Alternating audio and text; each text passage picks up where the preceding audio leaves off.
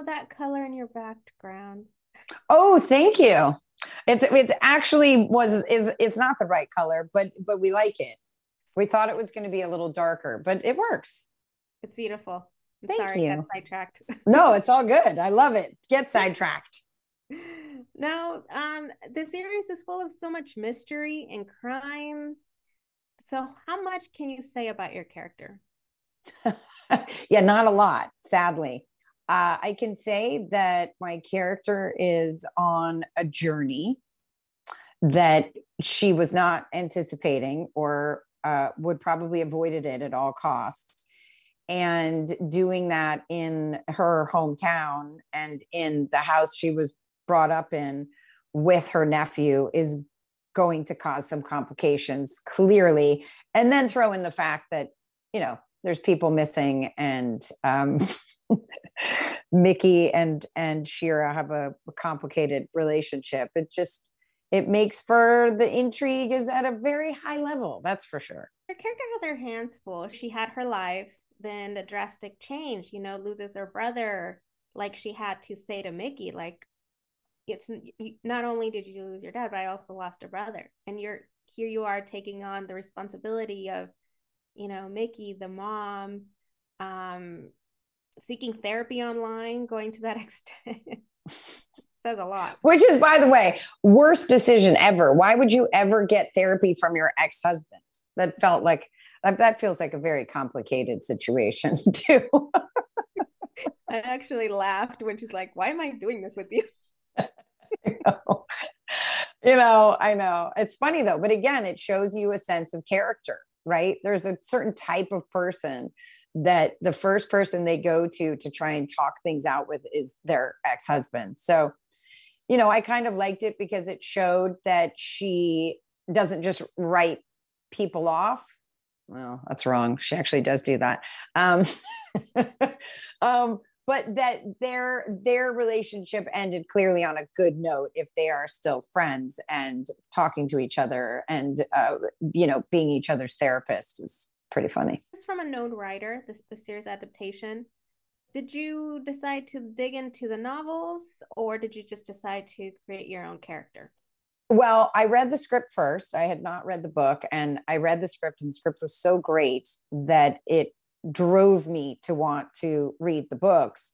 So I read the first book, Shelter, which is the first one of the three, and I was hooked. And then I didn't want to read the other two because I actually wanted not to know what happened because I was so into the story.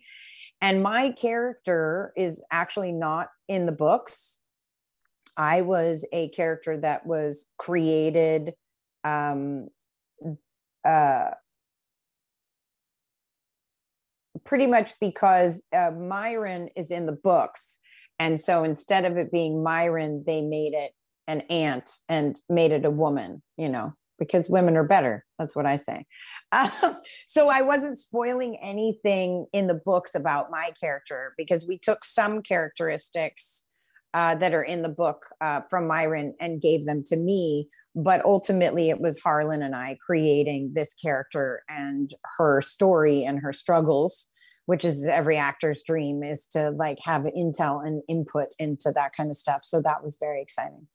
I had a good feeling, and you answered my question because as I was doing my research, I was like, how come it doesn't show anything about Shira? It only talks about Myron, but nothing about her. Yeah, because they made Myron into me. Nice. So, what do you hope viewers take away from the series that's full of so much mystery and crime, of course? I hope that people just have fun watching it. I think it is such a thrill ride of so many different paths that you could go down, and then choosing to go down this path leads to this storyline and this reveal. And I think the kids, Adrian, Abby, and Jaden are so fantastic, and their characters are so wonderful together. And seeing them come together and form this bond of that we're going to do this no matter what, we're not going to accept no for an answer is so wonderful. I love to me, the generation that is coming up is all about solutions, and they are going to figure out ways to undo the mistakes that our ancestors have made, right? Or that maybe even we've made. And that is wonderful to be able to watch on a show that allows you to see how the adults are learning from the younger generation and how the younger generation is learning from the adults. And we've all made mistakes. Definitely. It's just, how do we like eradicate them? How do we make them better for everybody? But yeah, I just think it's a fun watch. I think it's fun to try and figure it out. And when you think you figured it out, you don't. And I love that stuff too. Well, thank you, Constance, for your time. It was lovely speaking with you. Of course. Thank you so much. You're welcome. Bye-bye.